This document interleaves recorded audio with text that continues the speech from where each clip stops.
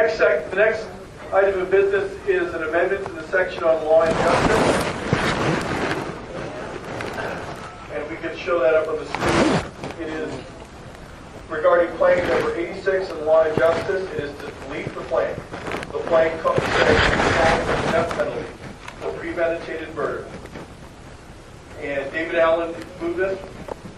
Should speak.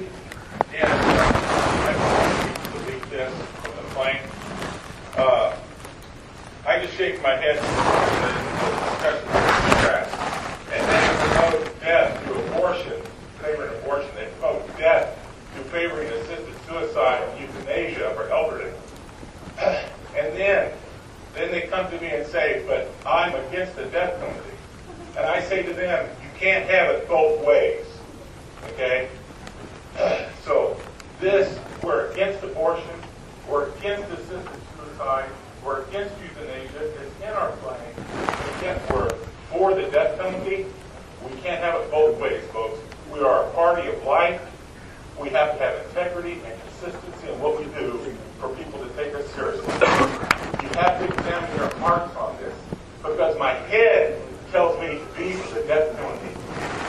Okay? To kill those evil bastards.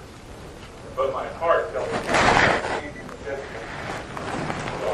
Thank you, Delegate. Your time has expired. Is there a speaker opposed to the amendment? Yes, sir. Dan Kaufman, CR 17.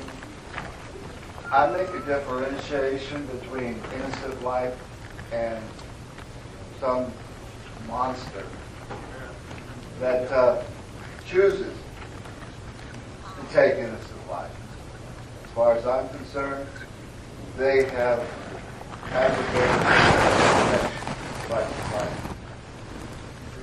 Thank you. Is there a further speaker in favor of the amendment? Brian Olson, Mary. I'm in favor of this amendment. I too agree with the prior speaker that we should be a part of the. As an attorney, I've had a chance to see our courts in action, and they're not always perfect. If they make one mistake, one time, on the death penalty, you've taken somebody's freedom, you've taken somebody's liberty. You can't say 100% of the time that the person that you're accusing here is a monster, because the courts do make mistakes. You'll live in a country where you should have the right to life. I call for adopting this plan. Thank you. Is there a speaker opposed? Okay.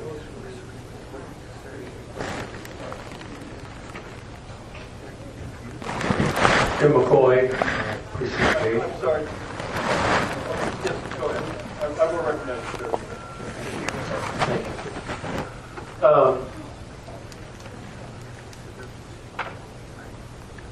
You cannot take life of the innocent by premeditation. If we stand on the laws that God has ordained, that to take, thou shalt not steal, thou shalt not murder, thou shalt not commit adultery. I don't think we hold the guilty accountable.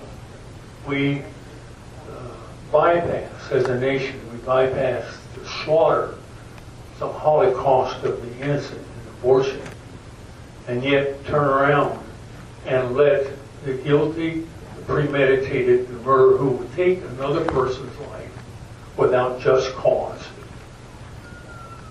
and say he has a right to live.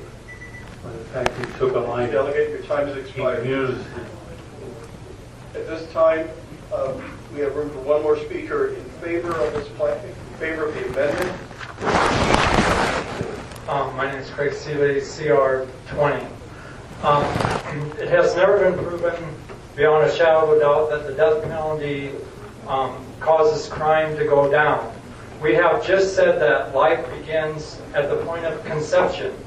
Well, then we can say that a woman is premeditating to commit murder because she's going to abort her baby.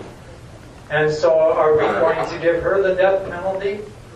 And so we really have to think about this whole scenario of life. And I believe that life is prenatal all the way through to the grave. And so I am quite certain that spending the rest of your life in prison is 10 times worse than the death penalty. And so, like everybody says, we can't have it both ways. Are we going to give... Thank you, Delegate. Your time has expired. At this point, we've had 3 speakers in favor and 3 speakers opposed. I do want to, as your chair, take just a moment and thank all of you. As we get into discussion of some of these issues, which are very much heated issues that people feel very strongly about, you have been very respectful of speakers, even those with whom you disagree, and I appreciate that especially.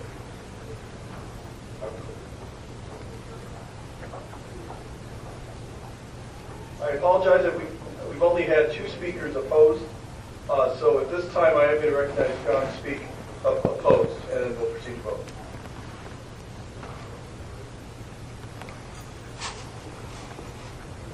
John Davis, Springboro.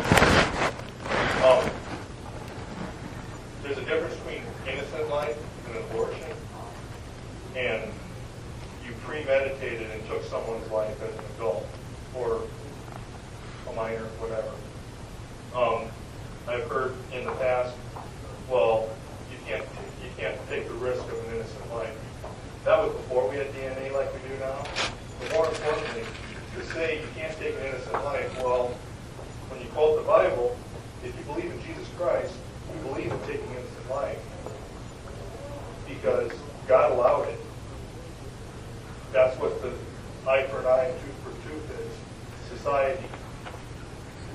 If society says you're guilty and you're actually innocent, do you really believe God's going to allow you to suffer after you're put to death? So, I'm in favor of it.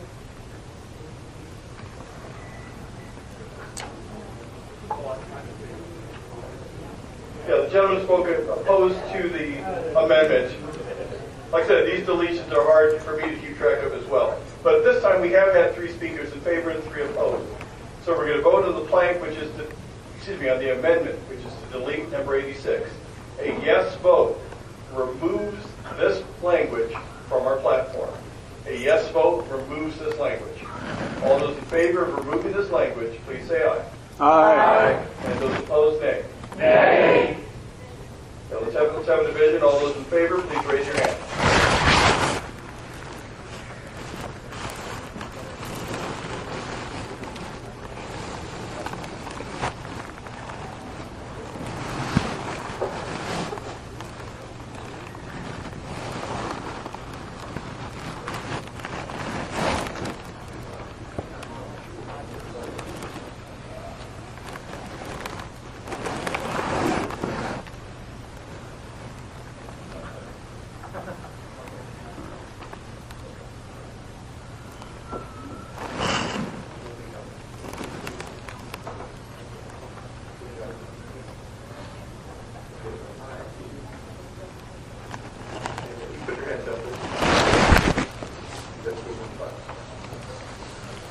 Okay, and all those opposed, please raise your hand.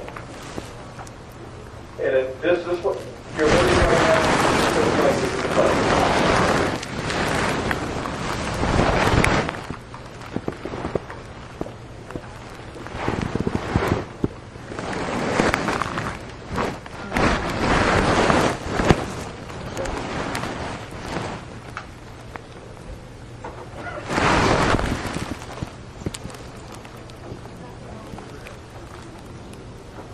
Okay, thank you. Put your hands down.